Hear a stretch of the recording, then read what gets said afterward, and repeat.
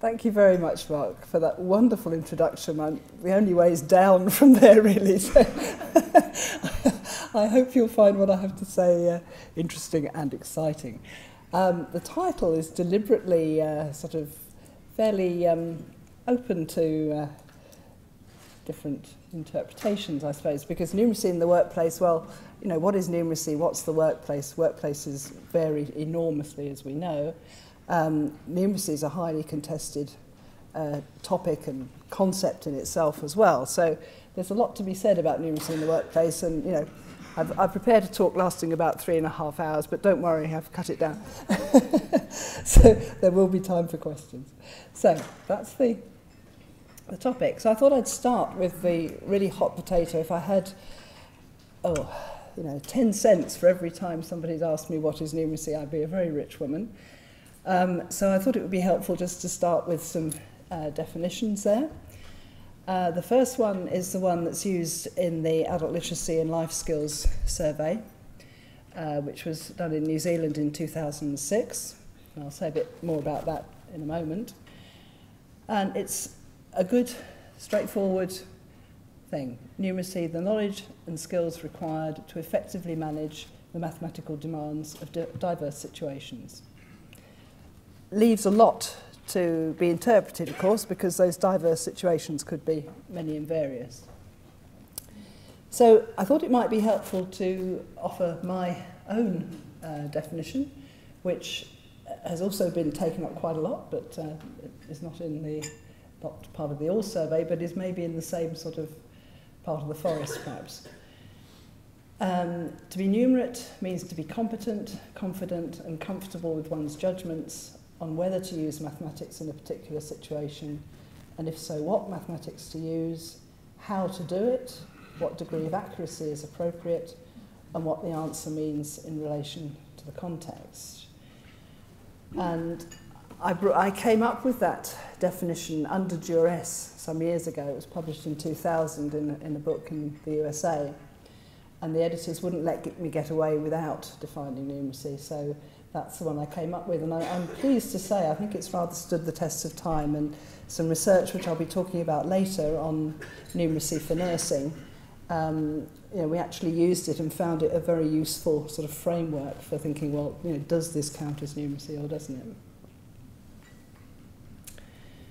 So, okay, if that's what numeracy is, and there's a lot of argument about that, by the way, but passing over that, because some people would say it's just number skills, it's just arithmetic, it's just this, just that. And the definitions I've just shown you are deliberately much broader than that. So what are workplace numeracy skills? Now there's a whole set of different ways of defining those as well. This is a fairly well accepted, I would say, list, and as far as lists go, I offer it to you for your consideration.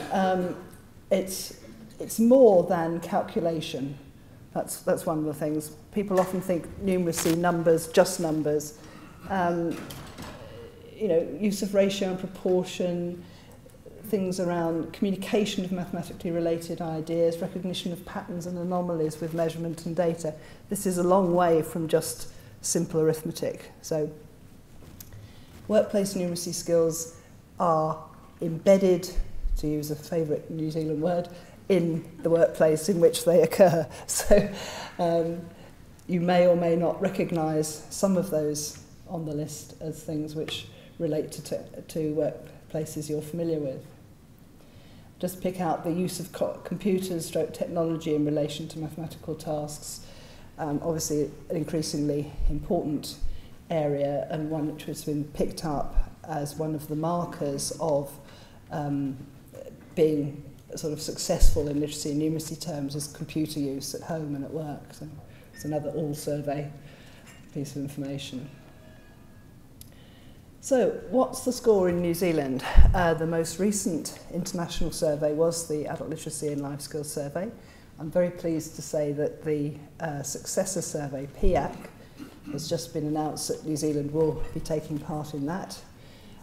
Delighted to hear that, because it will mean that there's a comparison possible from IELTS through all. IELTS was 1996, all 10 years later, and now in, I think it'll be 2014, David, yes, the PIAC survey. So this is the most recent data we have anyway, population data. And it found that there was a serious problem of poor numeracy amongst New Zealand adults aged 16 to 65. Those ages chosen because they're working age. So 51% of New Zealand adults have numeracy skills below those deemed necessary to participate fully in a modern, high-skilled economy, and lower than those deemed necessary for everyday life. Maori and Pacifica adults overrepresented in these groups, and stark regional variations. And thank you very much. The screen's now on. Great. So just to sort of flesh that out a bit, really, what are the characteristics of groups with both low prose literacy and numeracy? This is all levels 1 and 2. Tends to be people who have lower secondary education or less, not surprising perhaps. They're not involved in, or not currently involved in, taking formal or non-formal courses. Even if they're employed, they're not using a computer at work, the point I mentioned just now. They tend to be clustered in following industries: wholesale and retail trade, transport and communications, manufacturing, construction, and so on. They're not well off, an annual gross personal income of less than $40,000, and so on. So there's a whole list of characteristics which are discoverable through analysis of the international survey, and it'll be very interesting to see how much change there's been when the PIAC data come in. Oh, and just at the bottom I point out that being female is a marker for problems with numeracy. So, looking particularly at numeracy, some more detail there. Unsurprisingly, greater numeracy skills strongly associated with higher levels of educational participation. So the education factors, you know, as one might expect, people with higher numeracy skill were more likely to participate in non-formal upskilling than those with low numeracy skill, and people with low numeracy skill who self-assessed as having low numeracy skill were less likely to participate in formal upskilling than the rest of the adult population. So the education detail there on numeracy I think isn't all that surprising.